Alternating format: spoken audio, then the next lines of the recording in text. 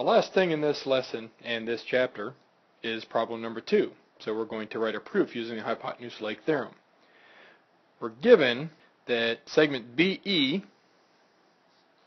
bisects segment AD at point C, and that segment AB is perpendicular to segment BC, and that segment DE is perpendicular to segment EC. Also that segment AB is congruent to segment DE. And we need to prove that these two triangles are congruent.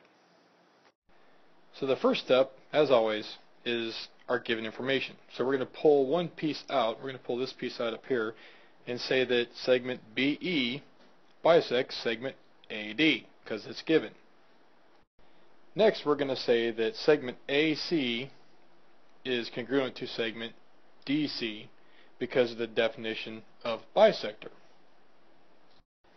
And now we're going to pull out some more of our information from the given up here, and we're going to say that segment AB is perpendicular to segment BC, and that segment DE is perpendicular to segment EC because it's given.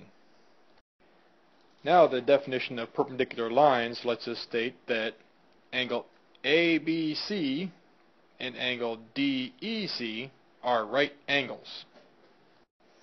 Now the definition of right triangles lets us state that triangle ABC and triangle DEC are right triangles. Now let's pull that very last piece of given information out right here, that segment AB is congruent to segment DE because it's given.